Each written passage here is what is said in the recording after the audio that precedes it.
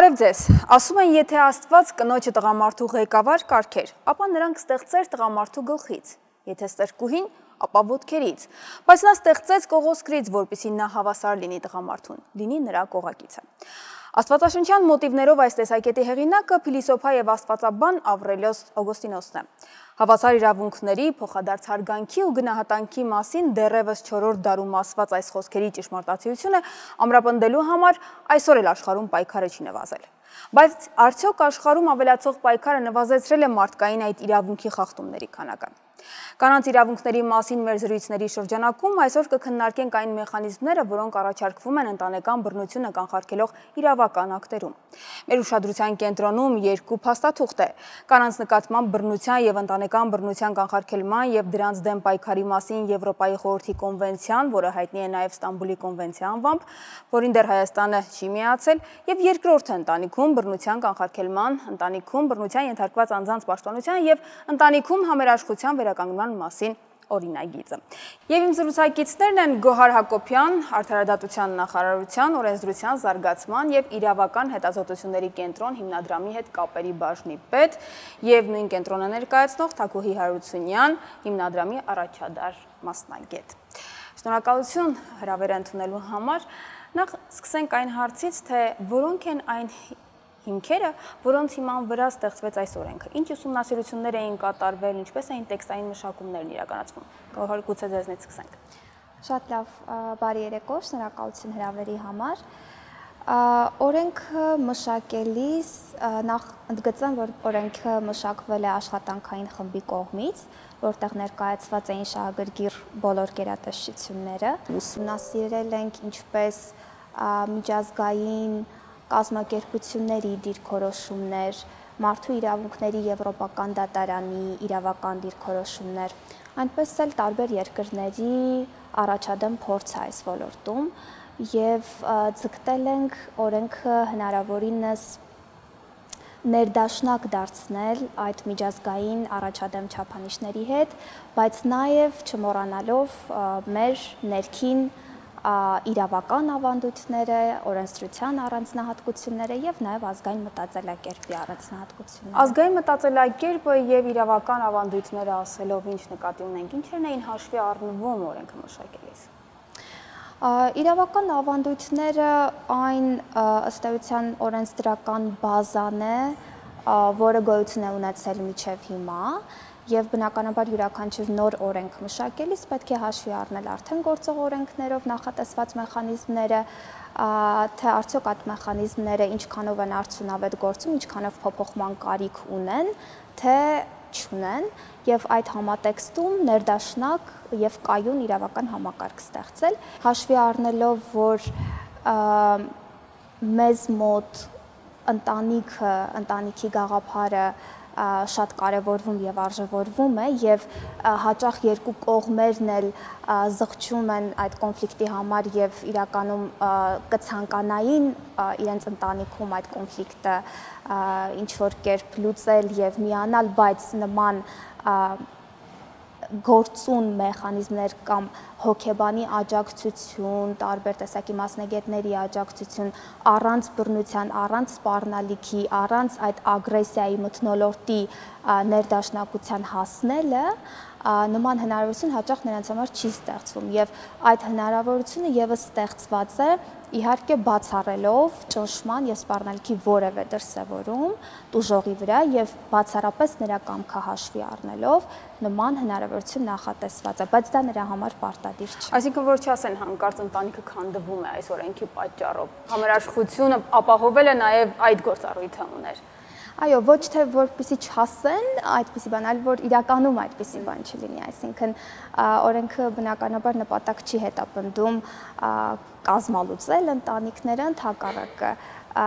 եթե այդ ընտանիքը ունի առողջ հատիկ, եթե երկու կողմերն էլ ցանկանում են, ձգտում են հաշտության հանգել եւ իրենց ընտանեկան կյանքը շարունակել առանց բռնության, նրանց պետք է այդ հնարավորությունը ընձեռնվի։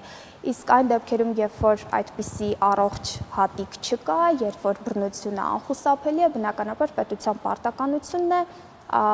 պաշտպանել մարդուն այդ բռնությունից։ Թագուհի Գոհարը նշեց շահագրգիռ գերատեսչությունների մասին, որոնք ներգրավված էին այս աշխատանքում։ Որոնք են այդ շահագրգիռ գերատեսչությունները, այսինքն որ ուղղություններով էր գնում օրենքի մշակումը։ Ուրեմն նախ նշեմ, որ աշխատանքները օրենքի մշակման սկսեցին դեռևս 2016 թվականից, երբ ինչպես Գոհարը արդեն նշեց, վարչապետի որոշմամբ ձևավորվեց միջգերատեսչական աշխատանքային խումբ։ Աշխատանքային խմբում տեղ գտան բոլոր այն կառույցների ներկայացուցիչները, որոնք օրենքի ընդունումից հետո պետք է իրականացնեն այդ աշխատանքները։ Այսինքն դրանք էին Առողջապահության նախարարության, սոցիալական աշխատանքի և սոցիալական հարցերի նախարարության, կրթության, գիտության նախարարության, ոստիկանության, Հայաստանի Հանրապետության, այն բոլոր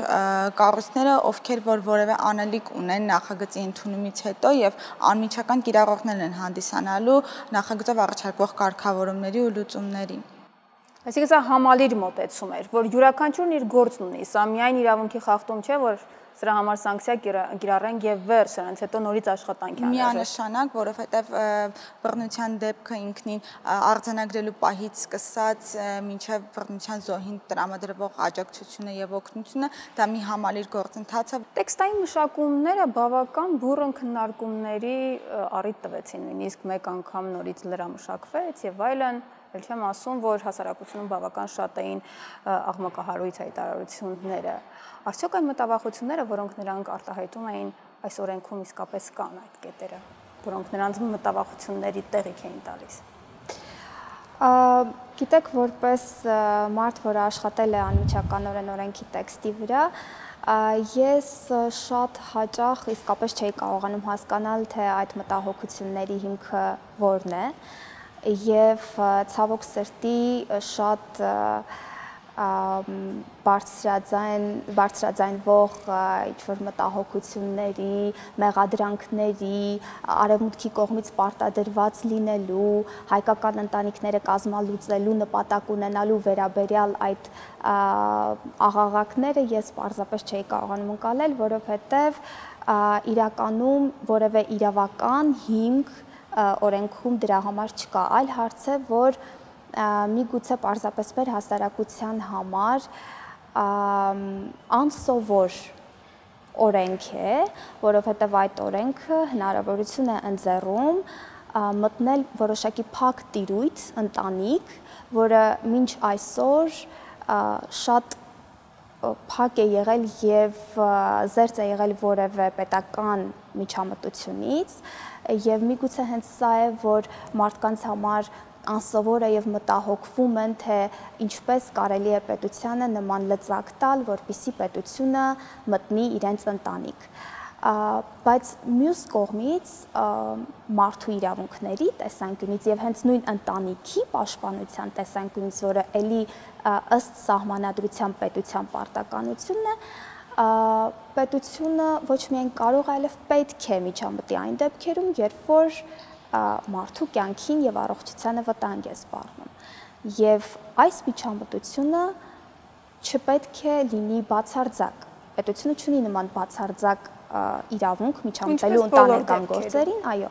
Սա պետք է լինի հավասարակշռված եւ համաչափ, եւ այդ հավասարակշռությունը կարծում ենք, որ մեզ հաջողվել է օրենքում ստանալ, բայց այն մտահոգությունները, որոնք արտահայտվել են մեր հասարակության ներկայացուցիչների կողմից հանրային քննարկումների ընթացքում, շատ տարբեր հարթակներում, բնականաբար էլի հաշվի են առնվել եւ ինչպես դուք նշեցիք լրամշակումից հետո մենք փորձել ենք էլ ավելի հստակեցնել տեքստը, որպեսզի այդ մտահոգությունների համար որևէ հիմք չտանք։ Այսինքն օրենքում այդ լրամշակումները հիմնականում հստակեցմանն էին վերաբերում, թե նոր բաներ այնտեղ ներառվեցին։ Կարգավորումները, ինչպես եղան գործող կարգավորումների լրամշակում, հասկացությունների ավելի հստակեցում, այնպես էլ տեղ գտան նոր կարգավորումներ, որոնք որ ավելի համապարփակ դարձրեցին օրենքը, հատկապես օրենքի վերնագրից էլ հենց ինքնին արդեն հստակ երևում է, որ օրենքը հետապնդում է մի քանի նպատակ, այն է բռնության կանխարգելում, բռնության ենթարկված անձանց պաշտպանություն եւ համերաշխության վերականգնում։ Այսինքն մենք այստեղ հատկապես շեշտադրեցինք վերնագրի մեջ էլ, որ հստակ երևա, որ օրենքը հետապնդում է թե կանխարգելման, թե աջակցության եւ թե համերաշխության պահպանման նպատակը։ Այսինքն սա կարևորեցինք նրանով, որ հասարակության մոտ եւս մեկ անգամ փորձենք վերականգնել վստահությունը եւ հավատը նախագծի եւ առաջարկվող լուծումների նկատմամբ, հաշվի առնելով, որ հենց համերաշխության վերականգնման նպատակն է իրականում հետապնդում եւ ոչ թե ընտանիքների կազմալուծման։ Այստեղ շատ ժամանակ նաեւ հասկացություններն ընկալելու խնդիր կա։ Ամենակարևոր հասկացություն ընտանեկան բռնություն ասվածը, ինչ է դա նշանակում։ Ընտանեկան բռնությունը ըստ այն օրենքի։ Արդյոք ամեն գործողություն ընտանեկան բռնություն է։ Հենց հանրային լայն քննարկումների ընթացքում ամենահաճախ հանդիպող մտահոգություններից մեկը այն էր, որ եթե փաստորեն ծնողը մեկ անգամ իր երեխային ապտակի կամ բարձր տոնով հետը խոսի, փաստորեն սա կարող է համարվել ընտանեկան բռնություն եւ ծնողին կարող են զրկել ծնողական իրավունքներից, իր երեխային իրենից վերցնեն եւ այլն, եւ հենց սա այն հիմնական, այսպես ասեմ, բարձրաձայնվող մտավախությունն էր այս օրենքի հետ կապված, որը մենք լսել ենք շատ տարբեր հարթակներում։ Եվ սրա հետ կապված պետք է ասեմ, որ իհարկե սա թյուրընկալում է, որովհետև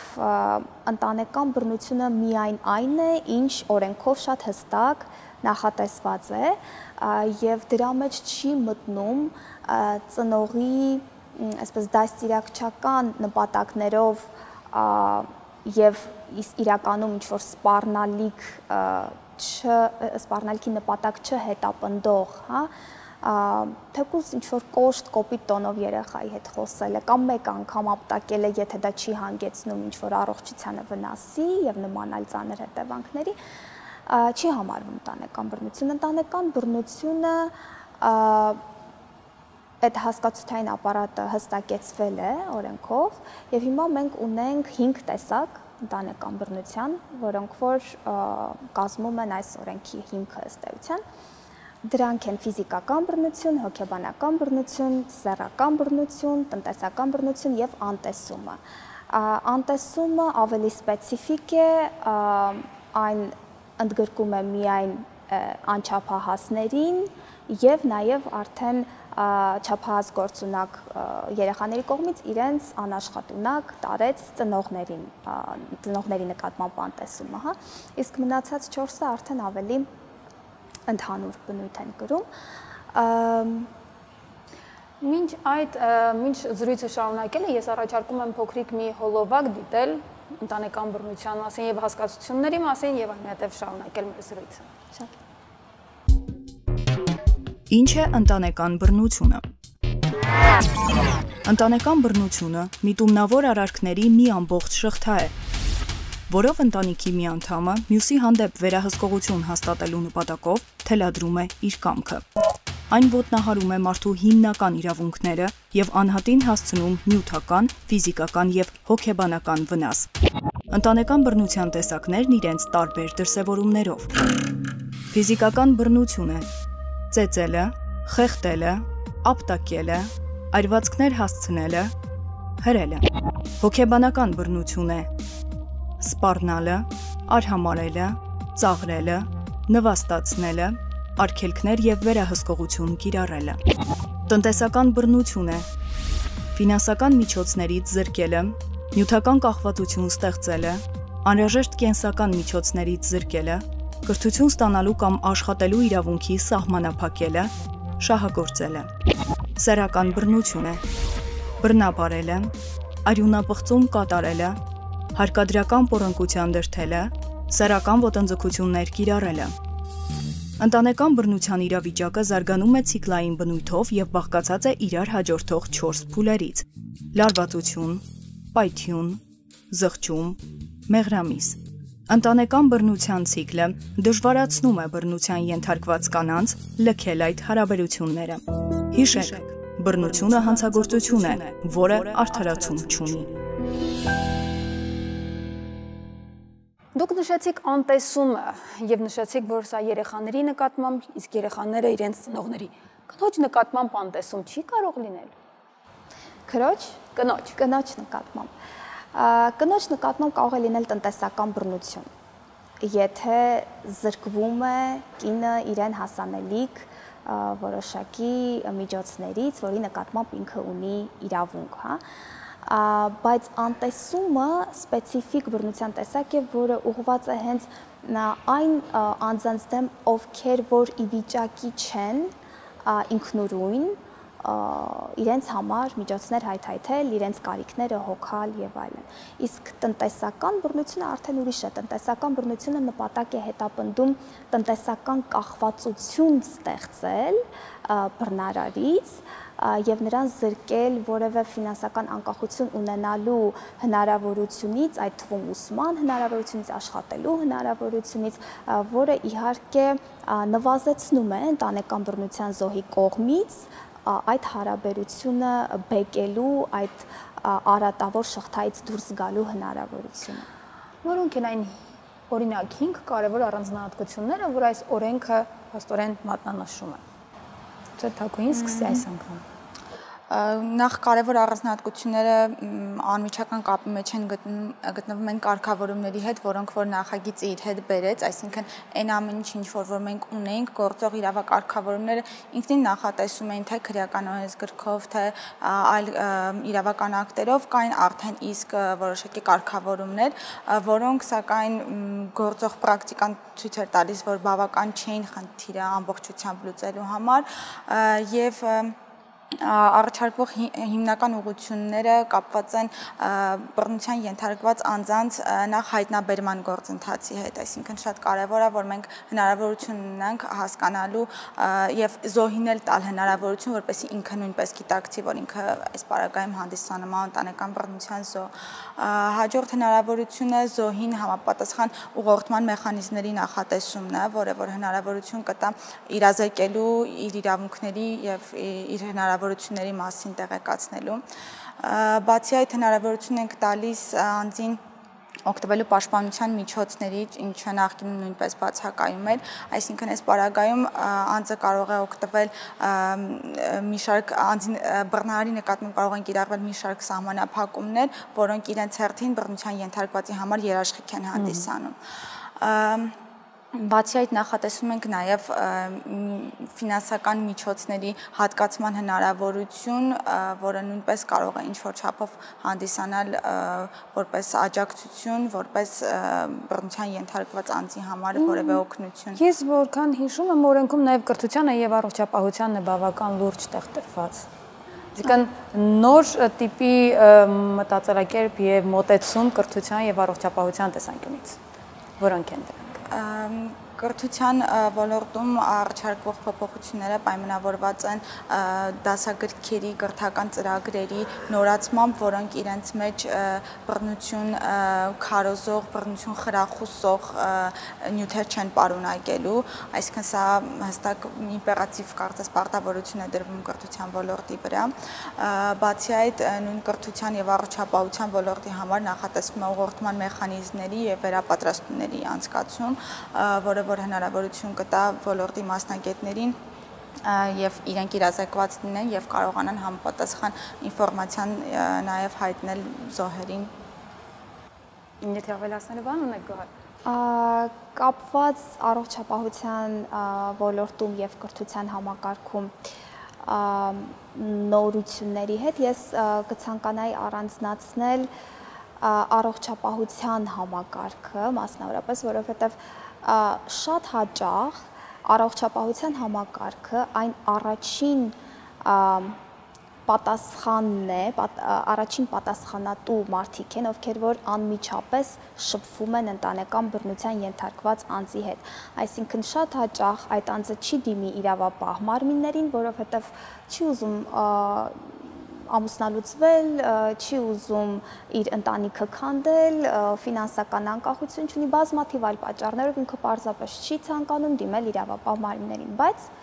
անպայման դիմելու է առողջապահության համակարգին, հա, անխուսափելիորեն, եւ շատ կարեւոր է հենց առողջապահության համակարգում ընդգրկված անձանց պատասխանը եւ այն, չգիտեմ, զգայունությունը, հատուկ հմտությունները, որոնք պետք է կիրառվեն այս անձանց հետ շփման ընթացքում, նրանց իրենց իրավունքները պարզաբանելու, տարբեր ծառայություններից օգտվելու համար ուղղորդելու, գրանցելու, փաստաթղթավորելու բոլոր վնասվածքները, որպեսզի հետագայում հնարավոր լինի դրանք օգտագործել որպես ապացույց, եթե զոհը արդեն իսկապես որոշի դիմել իրավապահ մարմիններին։ Ընդհանրապես ցավոք սրտի մեզ մոտ շատ թերի է կարգավորված այն ոլորտը, թե երբ եւ ինչպես պետք է առողջապահական հաստատությունները իրավապահ մարմիններին հայտնեն իրենց դիմաց պացիենտի մասին եւ երբ չպետք է հայտնեն, հա, այս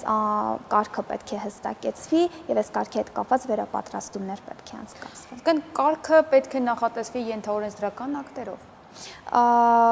Հիմա առողջապահության նախարարությունը, որքանով որ ինձ հայտնի է,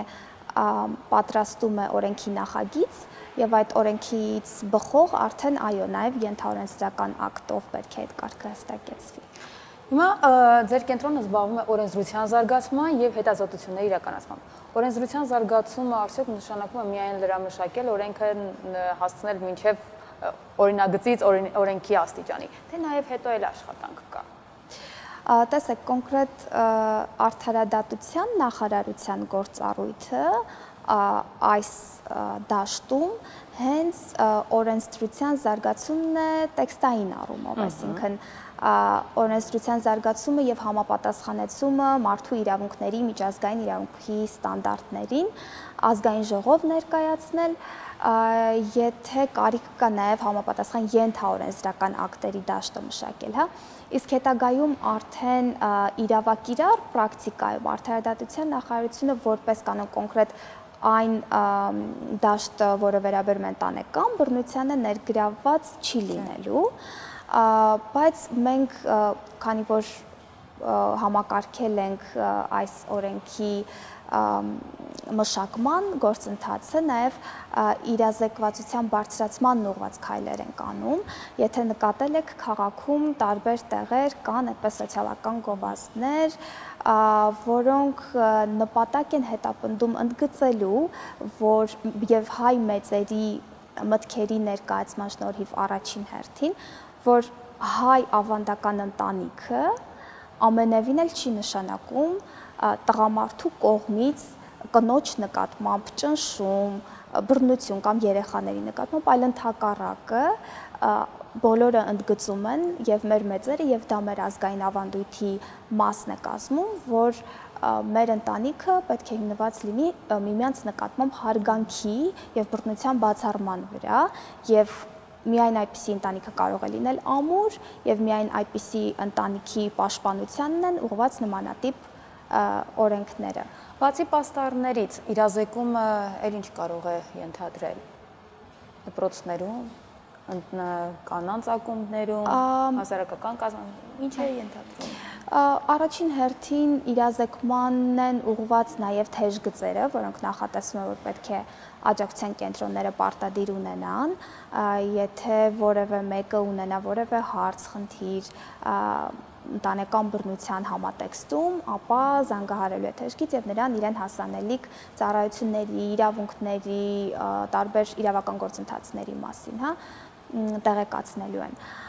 Բացի այդ ինստիտուցիոնալ մակարդակում լիազոր մարմինքից, որը լինելու է աշխատանքի եւ սոցիալական հարցերի նախարարությունը, ստեղծվելու է ընտանեկան բռնության կանխարգելման խորհուրդ, որը իր մեջ ընդգրկելու է արդեն ոչ միայն պետական համապատասխան մարմինների ներկայացուցիչներին, այլև հասարակական կազմակերպությունների ներկայացուցիչներին, որոնք արդեն պետք է ավելի այդպես մանրամասն եւ խորը զբաղվեն իրազեկվածության բարձրացման հարցերով, որը իհարկե խիստ կարևոր է եւ իրենք արդեն պետք է մշակեն նաեւ որոշակի ուղղություններ այս դաշտում։ Շատ հաճախ կարող է օրենքը շատ լավը լինել, բայց մարդը չիմանա ինչպես կարող է դրանից օգտվել։ Շատ հաճախ մենք խոսում ենք հիմա այնպիսի մարդկանց մասին, ովքեր գուցեև նույնիսկ զրկված են հեռուստացույց նայելու հնարավորությունից։ Այսինքն նույնիսկ իրազեկման այդ աղբյուրը կարող են չունենալ։ Այս դեպքում ինչպես վարվել։ Այո, շատ ճիշտ եք, իրականում մենք գործ ունենք մարդկանց հետ, ովքեր շատ հաճախ կարող են ենթարկվել նաև սոցիալական մեկուսացման, ինչը ենթադրում է, որ նրանց արգելվում է շփվել օրինակ ընկերների հետ, իրենց ընտանիքի անդամների, բարեկամների հետ եւ այլն։ Եվ շատ բարդ է այդպիսի տուժողների համար գտնել եւ ոչ միայն գտնել, փնտրել աջակցություն, հա, նույնիսկ որտեղ իրենք չգիտեն պարզապես թե ինչից սկսել եւ ուր գնալ, ինչպես դիմել։ Դրա համար այստեղ շատ կարեւոր է հասարակության իրավագիտակցության եւ իրազեկվածության բարձրացման հարցը, որովհետեւ նույն հարևանը օրինակ, որը տեղյակ է, հա, այդպիսի միջավայրի, ընտանեկան բռնության միջավայրի մասին, ինքը կարող է դիմել իրավապահ մարմիններին։ Երկրորդը դպրոցներում ուսուցիչները, որոնք կարող են տեսնել երեխայի վրա բռնության հետքեր, նույնպես կարող են դիմել իրավապահ մարմիններին։ Հաջորդը մեր հիմնական այսպես հույսը եւ նպատակը այն է, որ քանի որ այս օրենքը նախատեսում է աջակցության շատ հստակ միջոցներ տուժողի համար, ինքը արդեն պետք է շահագրգռված լինի եւ վստահի պետական համակարգին եւ դիմի աջակցության, որովհետեւ այսօր ցավոք սրտի շատ հաճախ այդ վստահությունը չկա, որովհետեւ նրանք պարզապես մտածում են, որ եթե անգամ նրանք իրազեկված են, գիտեն, որ կա այսպիսի, ասենք,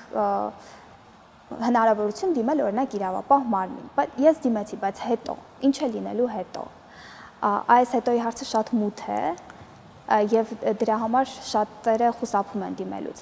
Իսկ երբ որ իրենք իմանան, որ պետությունը շատ հստակ միջոցներ է իրենց տրամադրելու, իրենք արդեն շահագրգռված կլինեն դիմելու։ Ոչ միայն դա, այլև մարդիկ ուղղակի չեն դիմում, որովհետև չեն ցանկանում իրենց անձնական պատմությունը դառնա ուրիշի քննարկման առարկա։ Ինչպես է իրականացվելու անձնական կյանքին վերաբերող տեղեկատվության պահպանումը։ Նախագիծը նախատեսում է իր մեջ կարգավորումներ անձնական կյանքի գաղտնիության պահպանմանն ուղղված, ոչ միայն անձնական կյանքի գաղտնիության, այլ նաև մի շարք երաշխիքներ գաղտնիության, ինչպես օրինակ ապաստարանների վայրի գաղտնիության, որը որ հրապարակելու դեպքում անձանց, ովքեր որ տիրապետում են այդ ինֆորմացիային, ենթակային վարչական պատասխանատվության, բացի այդ անձի կյանքի գաղտնիության մասնավոր կյանքի գաղտնիության ապահովման երաշխիքը նախագծով նախատեսելու նպատակը կայանում է նրանում, որ ցանկացած լրատվամիջոցների կամ մամուլի կամ իրավական համակարգի միջոցով անձի մասնավոր կյանքի տեղեկատվությունը հրապարակելը արգելվում է մինչ այն պահը, երբ անձը չի տալիս համաձայնություն այդ տեղեկատվությունը հասարակության համար հասանելի դարձնելու համար, այսինքն այս եղանակով փորձում ենք երաշխիք նախատեսել անձանց համար իրենց անձնական կյանքի գաղտնիությունը ապահովելու նպատակով։ Քանի որ սա շատ նուրբ ոլորտ է, հետևաբար այստեղ նաև գործ ունենք սուբյեկտիվ մարդկանց հետ, բոլորը տարբեր ընկալումներ ունեն։ Վերապատրաստումները ձեր կարծիքով ինչ ոլորտներ պիտի ընդգրկեն եւ ինչպիսի ուղղություններով պիտի գնան, որ նրանք կարողանան աշխատել ընտանեկան բռնության ենթարկված զոհի հետ այնպես, որպեսզի նրա եսը եւ հոգեկան աշխարհը նորից չվիրավորվի։ Օրենքը նախատեսում է վերապատրաստումների պարտականություն, ոչ թե հնարավորություն, այլ պարբերական վերապատրաստումների պարտականություն ոլորտին առնչվող բոլոր մասնագետների համար, եւ սա օրենքի ամենակարևոր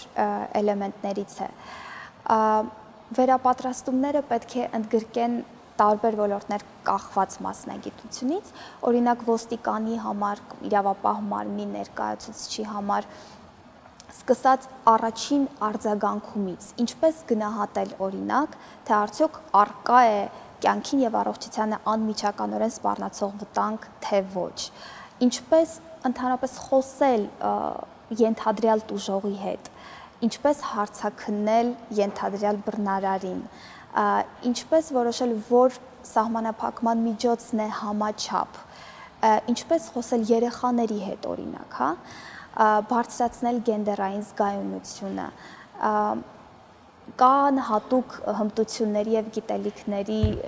համակարգ, որին պարտադիր պետք է տիրապետել այդ գործունեությունը իրականացնելու համար, հակառակ դեպքում ամեն ինչ կմնա պարզապես թղթի վրա եւ մենք երբեք չենք կարող ստանալ այն արդյունավետ պայքարը ընտանեկան բռնության դեմ, որի նպատակը մենք ունենք, եթե մեր մասնագետները այդ հմտությունների ամբողջությանը չտիրապետեն։ Ես հիմա նորից առաջարկում եմ ընդմիջել եւ մեկ այլ տեսահոլովակ նայել, դրանից հետո կշարունակենք։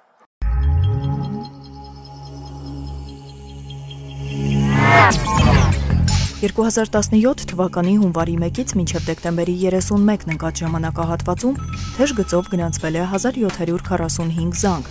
որից 1384-ն ընտանեկան բռնությունով եւ 361-ը տեղեկատվական զանգ։ Ընտանեկան բռնության զանգերից 423-ը եղել են առաջնային, 961-ը կրկնվող։ Ըստ ընտանեկան բռնության տեսակների առաջնային զանգերից 194-ը եղել են հոգեբանական, 225-ը ֆիզիկական և 4-ը սեռական։ Կանանց աջակցման և խորհրդատվական կենտրոնի այցելի թիվը կազմել է 447, որից 151-ն առաջնային և 296-ը կրկնվող։ Առաջնային այցերից 71-ը եղել են հոգեբանական, 75-ը ֆիզիկական և 5-ը սեռական բռնությունով։ Ընտանիքում բռնության կանխարգելման, ընտանիքում բռնության ենթարկված անձանց պաշտպանության և ընտանիքում համերաշխության վերականգնման մասին օրենքը։ Նպատակաուղղված է բռնության կանխարգելմանը, բռնության ենթարկված անձի պաշտպանությանը և ընտանիքում համերաշխության վերականգնմանը։ Ներառում է պաշտպանական նոր մեխանիզմներ, նախազգուշացման, անհետաձգելի միջամտության և պաշտպանական որոշումների կիրառում։ Նախատեսում է բռնության ենթարկված անձանց համար պետության կողմից աջակցության կենտրոնների և ապաստարանների բացում։ Սխալ ըմբռնում։ Ընտանեկան բռնության ցանկացած տեսակի իրագործման ժամանակ երեխաներին բաժանելու են ծնողներից։ Իրենց կամքին հակառակ ընտանեկան բռնության ենթարկված անձանց տանելու են ապաստարան, փակելու են, ստիպելու են ծանր աշխատանքներ կատարել, բռնության են ենթարկելու նրանց և սահմանափակելու են նրանց ելքն ու մուտքը։ Իրենց կամքին հակառակ ընտանեկան բռնության ենթարկված անձին ստիպելու են հաշտվել բռնարարի հետ։ Իրականություն։ Օրենքն առհասարակ չի կարգավորում երեխաներին ծնողներից առանձնացնելու հիմնախնդիրը։ Ոչ ոք չի կարող իր կամքին հակառակ տեղափոխվել ապաստարան։ Երեխաներն ապաստարանում կարող են բնակվել միայն ծնողներից մեկի հետ։ Նրանք ազատ են իրենց ընտրության հարցում։ Միակ սահմանափակումը գաղտնիության ապահովումն է։ Հաշտարարության ինստիտուտի համար պարտադիր պայման է հանդիսանում կնոջ կամքի դրսևորումը։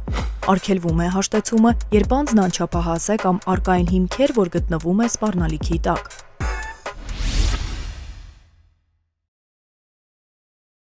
Հիմա ունենք օրինագիծ, որը միայն մեկ քայլ է մնացել նախագահի ստորագրումը, որպեսզի օրենք դառնա եւ դրվի կիրառության մեջ։ Եվ երկրորդ իրավական ակտը կա, որի մասին սկզբում ասացի, Ստամբուլի կոնվենցիան, որը անդրադառնում է նորից կանանց դեմ բռնություններին կոնկրետ, ոչ թե ընտանեկան, այլ կանանց դեմ բռնություններին։ Այս կոնվենցիան ինչ է ենթադրում, ինչ է ներառում մեր օրինագիծը այս կոնվենցիայից եւ ինչպիսի ուղղություններով է իրականացնում պաշտպանություն։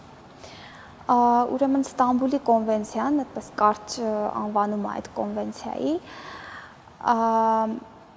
ինքնին շատ կարևոր քայլ էր, որովհետև առաջին անգամ մեր տարածաշրջանում կոնվենցիոն մակարդակում կարևորվեց և արձանագրվեց կանանց դեմ բռնության և ընտանեկան բռնության խնդիրը և նախատեսվեցին դրանց դեմ արդյունավետ պայքարի մեխանիզմներ։ Մենք դեռևս չենք ստորագրել այս կոնվենցիան, մենք իդեպ այն 3 երկրների շարքում ենք, որոնք դեռևս չեն ստորագրել, բացի մեզնից կոնվենցիան չեն ստորագրել միայն Ադրբեջանը և Ռուսաստանի Դաշնությունը։ Սակայն բարեբախտաբար մենք պատրաստվում ենք այն ստորագրել մինչև ընթացիկ ամսվա ավարտը,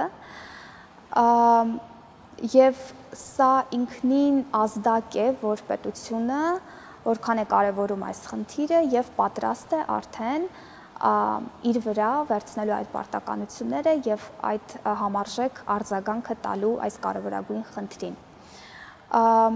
Ինչ կարևոր էլեմենտներ ունի։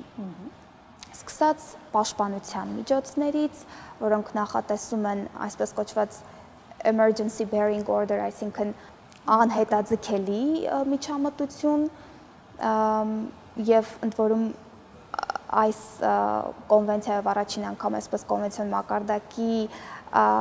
մակարդակում ամրագրվեց, որ մարդուն կարող են հեռացնել անգամ իրենց սեփականության իրավունքով պատկանող բնակարանից, իհարկե ժամանակավորապես, եթե նա իր գործողություններով սպառնալիք է այդ տանը իր հետ բնակվող այդ բռնության պոտենցիալ զոհի համար։ Բացի այդ կոնվենցիան նախատեսում է բռնության տեսակներ, որոնք միգուցե այդքան ավանդական չեն, ավանդաբար չեն հասկացվել, ընկալվել որպես բռնության տեսակներ եւ օրինակ մեր քրեական օրենսգրքով նախատեսված չեն, հոգեբանական բռնություն, հետամտում, հետապնդում եւ կոնվենցիան պարտականություն է դնում պետությունների վրա քրեականացնել բռնության այս դրսևորումները։ Շատ կարևոր մի էլեմենտ, որը վերաբերում է ex officio քրեական հետապնդմանը, այսինքն ի պաշտոն է, խոսքը վերաբերում է այն դեպքերին, որ երբ որ մենք խոսում ենք մեր իրավապահ մարմինների ներկայացուցիչների հետ, նրանք շատ հաճախ բողոքում են, որ այդ ուժողը գալիս է, բողոք է ներկայացնում, հա, ասենք իր ամուսնու դեմ, հետո մենք գործ ենք սկսում, քննություն ենք սկսում, մի քանի օրից կամ չգիտեմ, մի քանի շաբաթից գալիս եւ բողոքը հետ է վերցնում, ընդհանուր միջև դատական քննության փուլում բողոքը հետ է վերցնում եւ այս դեպքում օրենքը շատ կոշտ է եւ եթե օրինակ մասնավոր մեղադրանքի գործերով ուժողը հետ է վերցնում բողոքը, այստեղ քրեական հետապնդման մարմինը որևիցե բան անել չի կարող։ Եվ այս կոնվենցիան ասում է, որ պետությունը պետք է նախատեսի այնպիսի մեխանիզմներ, որոնք հնարավորություն կտան այս մասնավոր մեղադրանքի գործերով իրականացնել հանրային կարգով քրեական հետապնդում, անգամ եթե ուժող բողոքը հետ է վերցրել, եթե կա դրա անհրաժեշտությունը։ Այս դեպքում հակասություն չի առաջանում մարդու անձնական կյանքի իրավունքի, անձեռնմխելիության եւ այս մեխանիզմների միջեւ։ Տեսեք, ընդհանրապես իհարկե օրենսդրությունը ցանկացած հասարակական հարաբերության իրավական կարգավորումը կապված է որոշակի շահերի, մասնավոր եւ հանրային շահի հավասարակշռման հետ։ Այս դեպքում իհարկե կա մարդու ինքնավարության իրավունքը, սեփական ընտրությունը, սեփական որոշումը կայացնելու իրավունքը այն հարցերում, որոնք վերաբերում են բացառապես իրեն, հա, կոնկրետ քրեական դատավարության ոլորտում այո, կան մասնավոր մեղադրանքի գործեր, որոնք թողնված են տուժողի հայեցողությանը։ Բայց մյուս կողմից կա պետության պարտականությունը ապահովել այդ մարդու անվտանգությունը, անգամ եթե ինքը չի գիտակցում, որ իրեն վտանգ է սպառնում կամ գիտակցում է, բայց չի ուզում կամ ընդունակ չէ դրա դեմ պայքարել, եթե մարդը հայտնվել է այդպիսի անօգնական վիճակում, պետությունը պարտավոր է նրան պաշտպանել, անգամ այդ ինքնավարության իրավունքի որոշակի սահմանափակման միջոցով։ Եվ այս կոնվենցիոն դրույթը այն օրենքների փաթեթով, որը որ ընդունվեց, նույնպես նախատեսված է։ Այսինքն սա նշանակում է, որ մարդը գուցե եկել եւ հետ է վերադարձել, որովհետեւ իրեն ստիպել են։ Իհարկե։ Այսինքն այս դեպքի համար է նախատեսված, ոչ թե որ նրանք արդեն լեզու են գտել։ Չէ, երբ որ նրանք արդեն լեզու են գտել, հաշտվել են եւ իրավապահ մարմնի համար ակնհայտ է, որ նրանք հաշտվել են, բնականաբար այս մեխանիզմը գործի չի դրվի։ Այս մեխանիզմը գործի կդրվի այն պարագայում, երբ որ կա հիմնավոր ենթադրություն, որ այդ մարդուն դեռևս վտանգ է սպառնում, բայց նրանց ստիպել են տարբեր տեսակի ճնշումների ազդեցության տակ նա բողոքը հետ է վերցնում։ Թագուհի ավելացնելու բան ունեք։ Նախագծով հստակ տարբերակվում է ex officio քննության եւ հաշտության համաձայնության կնքման գործընթացները։ Տարբերությունը, ինչպես դուք նշեցիք, կայանում էր նրանում, որ ex officio քննության ժամանակ խոսքը գնում էր այն դեպքերի մասին, երբ որ անձը ինչ որ բռնության կրկին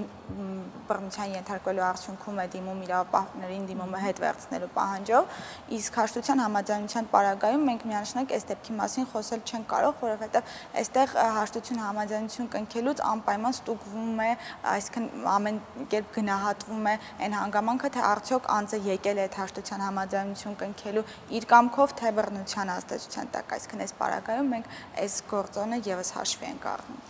Սովորաբար օրենքները բխում են միջազգային կոնվենցիաներից։ Մեր դեպքում կարծես թե հակառակն է։ Մենք մի քայլ առաջ ենք եւ հետո նոր կոնվենցիան պիտի ընդունենք։ Արդյոք կոնվենցիայի ընդունումը նշանակում է լրամշակումների նոր անհրաժեշտություն։ Թե դա ընդգրկում է այդ ողջ գործիքակազմը։ Ստամբուլի կոնվենցիան իրականում բավականին ուշ շրջանի կոնվենցիա է եւ դրա ընդունումից առաջ կային բազմաթիվ երկրներ, որոնք արդեն ունեին ընտանեկան բռնության վերաբերյալ օրենքներ եւ այդ օրենքները կոնվենցիայի ընդունումից հետո պարզապես լրամշակվեցին։ Մեր պարագայում, քանի որ կոնվենցիայի ընդունումը ոչ թե ընդունումը, այլ ստորագրումը, վավերացումը ավելի երկար գործընթաց է, քան օրենքի ընդունումը, մեզ մոտ իսկ օրենքի ընդունումը այս պահին հրամայական էր, որովհետև անհրաժեշտ էր իսկապես եւ իրավական առումով եւ փաստացի գործնական առումով անհրաժեշտ էր դրա ընդունումը, այնպես ստացվեց մեզ մոտ, որ սկզբում այո օրենքը ընդունվեց, հետո նոր կստորագրվի եւ կվավերացվի կոնվենցիան։ Վավերացնելու գործընթացում այո որոշակի լրամշակումներ կարող են լինել, հատկապես կապված որոշակի լրացումների հետ քրեական օրենսգրքում, որովհետև այն փաթեթը, որ մենք վերջերս ներկայացրեցինք եւ ազգային ժողովը ընդունեց, դա չէր վերաբերում քրեականացմանը, ինչ որ գործողությունների, այո, դա ուղղված էր կանխարգելմանը, պաշտպանությանը, աջակցությանը։ Իսկ կոնվենցիայի այն դրույթները, որոնք որ վերաբերվում են որոշ արարքների քրեականացմանը, սա հավանաբար կարվի նոր քրեական օրենսգրքի նախագծի շրջանակներում, որը հիմա մշակվում է, եւ իհարկե կոնվենցիան ընդունվելուց կարող է լինել որոշակի այլ շատ ինձ թվում է ավելի մանր լրամշակումներ, որովհետև կոնվենցիայի հիմնական գաղափարախոսությունը, հիմնական ամենակարևոր դրույթները արտահայտված են այն օրենքում, որը ընդունվեց, սկսված համակարգող մարմնի գործառույթներից եւ ավարտած այդ պաշտպանական մեխանիզմներով։ Կոնվենցիայում նախատեսված է փորձագիտական հատուկ մարմնի ստեղծում, որը պետք է հետևի, թե ինչպես են պետություններն իրականացնում։ Խոսքը սրա մասին է։ Ոչ, այդ փորձագիտական խումբը կամ Gravion դա վերպետական, այո, փորձագիտական խումբը, որը առաքելություն ունի տարբեր երկրներում հետևելու, մոնիտորինգ իրականացնելու կոնվենցիայի կիրառման հետ կապված, իսկ համակարգող մարմինը ներպետական մարմին է, որը մեր դեպքում աշխատանքի եւ սոցիալական հարցերի նախարարությունն է լինելու, այն պետք է ուրեմն մշակի ռազմավարությունը այս ոլորտում, համակարգային կապը ապահովի այդ կանխարգելման խորհրդի հետ, որի մասին ես քիչ առաջ ասացի, կազմակերպի եւ կոորդինացնի պետական ռազմավարության իրականացումը տարբեր ոլորտներում, սրանով պետք է զբաղվի համակարգող մարմինը։ Կոնվենցիան ընդունվեց եւ բացվեց ստորագրության համար 2011 թվականին։ Արդեն 2018 թվականը եւ 7 տարի է անցել է։ Արդյունքներն ինչ են ցույց տալիս, որևէ կերպ կարողացել է ազդել ընտանեկան բռնությունների եւ մասնավորապես կանանց նկատմամբ բռնությունների կանխարգելմանը։ Եթե մենք խոսենք այսպես չոր վիճակագրության մասին, մի փոքր ոչ պրոֆեսիոնալ համեմատություն կստացվի, եթե մենք օրինակ փորձենք համեմատել կոնվենցիայի ընդունումից առաջ եղած ընտանեկան բռնության դեպքերի վիճակագրությունը դրանից հետո արկա վիճակագրության հետ, որովհետև դրանք շատ տարբեր են, որովհետև երբ որ մենք ունենք այս նոր իրավական գործիքը, ընդ որում դա վերաբերում է թե կոնվենցիային, թե տարբեր երկրներում ասենք համապատասխան օրենքների ընդունմանը, երբ որ մենք ունենք այս նոր իրավական գործիքը, որը նոր գործիքակազմ է պարունակում, այդ թվում ուղղված լատենտայնության նվազմանը, իրազեկվածության բարձրացմանը, աջակցության միջոցներին, միանշանակ ակնհայտ է, որ տուժողները ավելի շատ են դիմելու եւ լատենտայնությունը նվազելու է, եւ դրա համար այս վիճակագրության աճը ինքը անխուսափելի է եւ սպասելի է եւ մենք չենք կարող այս վիճակագրությունը համատել նախորդ վիճակագրության հետ, երբ որ այս գործիքները չկային եւ տուժողները խուսափում էին դիմել իրավապահարներին, ուրեմն լատենտայնության մակարդակը ավելի բարձր էր։ Բայց եթե խոսենք զուտ տուժողների աջակցության մեխանիզմների հետ, իհարկե իրավիճակը անհամեմատելիորեն բարելավվել է, ես ինքս առիթ եմ ունեցել զրուցելու մեր գործընկերների հետ մի քանի քանի երկրներից, այդ թվում Վրաստանի, Մոլդովայի գործընկերների հետ, եւ իրենց մասնագետները նույնպես ընդգծում են, որ տուժողների աջակցման, ուղղորդման մեխանիզմները, այսինքն նրանց ոչ թե պարզապես այս պահին պաշտպանելու եւ ֆիզիկական անվտանգությունը ապահովելու տեսանկյունից, բայց նաեւ հետագայում նրանց ռեաբիլիտացիայի տեսանկյունից շատ բան է փոխվել դեպի լավը։ Այսինքն նրանք արդեն կարող են լիարժեք հասարակության անդամ դառնալ, աշխատանք գտնել, որոշակի կուրսեր անցնել, իրենց ծախսերը հոգալ, իրենց երեխաներին պահել, դատարանում իրենց շահերը պաշտպանել եւ այլն։ Այսինքն այլ կերպ ասած, եթե մինչ այդ նույնիսկ չէր գիտակցվում, որ դա խնդիր է եւ դա կարող է նույնիսկ մարդու մահվան հասցնել, անգամ հոգեբանական բռնությունը, հիմա դա գիտակցվում է եւ դրանից դուրս գալու ելքեր են որոնվում։ Այդպես կարելի է հասկանալ, այսինքն չափելի արդյունքները սրանք են։ Այո, միանշանակ ու հատկապես անձի սոցիալական վերականգնման, անձի կողմից իրավիճակի ճիշտ գնահատման ու իրավիճակի հնարավոր լուծումներ գտնելու մեխանիզմներն են։ Իրազեկվածության մակարդակը բարձրանում է եւ մարդիկ սկսում են ավելի վստահ դիմել եւ ընկալել, որ իրենք այդ իրավունքը ունեն պաշտպանված լինելու։ Առաջին հերթին հասարակությունը ընդունում է, չնայած սկզբնական փուլերում ոչ այդպես բարյացակամ ձևով, բայց հետագայում այդ իրազեկվածության բարձրացման ուղղված միջոցառումների շնորհիվ պարզապես ինքն իր համար արձանագրում է, որ այդ խնդիրը կա, որովհետև մենք շատ հաճախ բախվում ենք մի մտածելակերպի հետ, որ գիտեք, կանանց դեմ բռնությունը կամ ընտանեկան բռնությունը կամ որևէ այլ խնդիր, դա տարածված է այսինչ երկրներում, բայց օրինակ մեր երկրում դա տարածված չի, դե հա կան ընտանիքներ, մի քանի, չգիտեմ, մի տոկոս, 5%, 10%, որտեղ դա կարող է խնդիր լինել, բայց դա այդպես շատ տարածված խնդիր չի, որ դրա համար հատուկ օրենք ընդունեն։ Ոչ, մենք պետք է գիտակցենք, որ եթե մեկ դեպք էլ կա, դա իհարկե, բայց բացի այդ ցավոք սրտի մեզ մոտ այնպես չի, որ տարածված չի այդ խնդիրը։ Մենք չենք կարող շարունակել այսպես ինքնախաբեությամբ զբաղվել եւ ասել լավ, մեր երկրում դա այդքան էլ տարածված խնդիր չի, ոչ, մեր երկրում դա իսկապես ցավոք սրտի տարածված խնդիր է եւ մենք պարտավոր ենք դրան արձագանքել եւ օրինակ նույն հարևանները, բարեկամները, որոնք տեղյակ են այդպիսի խնդիրների մասին, իրենք էլ լռելու փոխարեն, իմ գործը չի ասելու փոխարեն, որոշակի մասնակցություն ունենան, թեկուզ ուղղորդեն տուժողին, հա, ասենք, գիտես, այս ծառայությունը կա, ես օրինակ տեղյակ եմ, որ կա այս ծառայությունը, այս հնարավորությունը, եթե չես ուզում գնաս ոստիկանություն, գնա աջակցության կենտրոն, աջակցության կենտրոնը ոստիկանությանը տեղյակ չի պահի, բայց քեզ օգնություն ցույց կտան, թեկուզ հոգեբանական, իրավական, հա, այսինքն այս ամեն ինչը շատ կարևոր է, որպեսզի օրենքը կարողանա գործել։ Շնորհակալություն, օրենքը դեռ նոր է, կոնվենցիան էլ դեռ նոր պետք է ստորագրվի, այնպես որ սա նոր ոլորտ է եւ երևի թե շատ աշխատանքներ դեռ անհրաժեշտ են եւ հետագայում էլ սա զրույցների թեմա դեռ կարող է լինել։ Իսկ այսօր շնորհակալություն այս հետաքրքիր քննարկման համար։ Մենք կհանդիպենք հաջորդ չորեքշաբթի ժամը 17-ին։